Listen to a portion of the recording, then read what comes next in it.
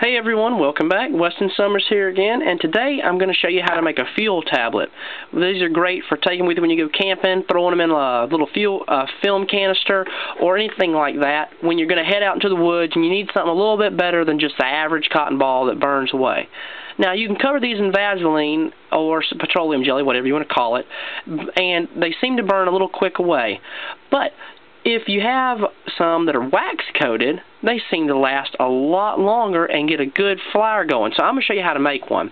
So first off, you could make one with the entire cotton ball, but for this demonstration purposes, I'm only going to make one that's that big.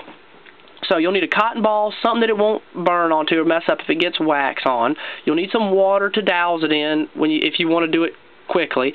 You will need some type of used candle. This is just a used dinner candle, and a lighter.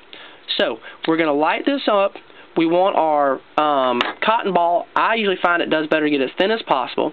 And when you got it here, making a flat area, we're going to take our candle and we are going to drip as much wax as you can possibly get it to hold.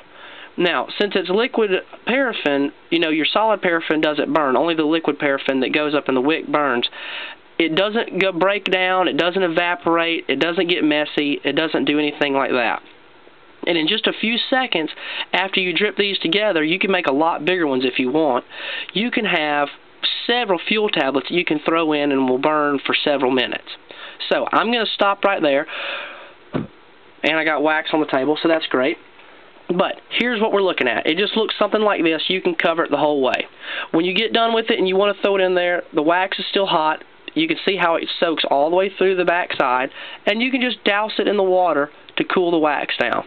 Now, when you get done with it, this is what you have. You can make them square. You can even take a pair of scissors, and if you mash them out flat, they're still warm. If you mash them out flat, you can trim them to size if you want to. It'll just cut right, just as pretty as can be. Now, that one's still warm, and we want to demonstrate one now. Here's a little bit bigger one I made.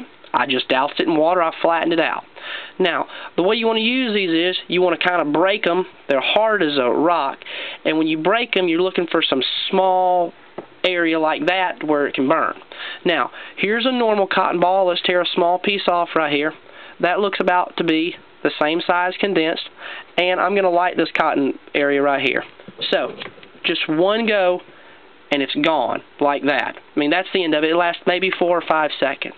But on this wax-coated thing, if I pull this under here where we can get a good view on it, get it going, and when you get it going here, it will continue to burn. Looks like I missed it that time. It will continue to burn for several minutes. Here's some that I've already burned, and just to show you that they light right back up even on the bad side, you get them hot, it melts the wax will vaporize, and there they are burning again. Now, I can douse it, I can shake it off, I'll dab it on this rag over here, and I will light it just again. It smokes a little bit because of the water, but there it was burning. Now, these are great for when you're camping or anything, and you can throw several of them into your backpack or into a little flat Altoids can, and you don't have to worry about the wax or the petroleum jelly getting everywhere. So, that's a quick way using some scrap candles or wax that you can make some fire starters to get you out of the woods or get you a good fire going when you're headed out there. So, maybe that's a good tip. If not, hit me with all your comments. We'll come up with another way to make them so they last longer. Thank you very much. Don't forget to comment, rate, and subscribe. Weston Summers out. Y'all have a good one.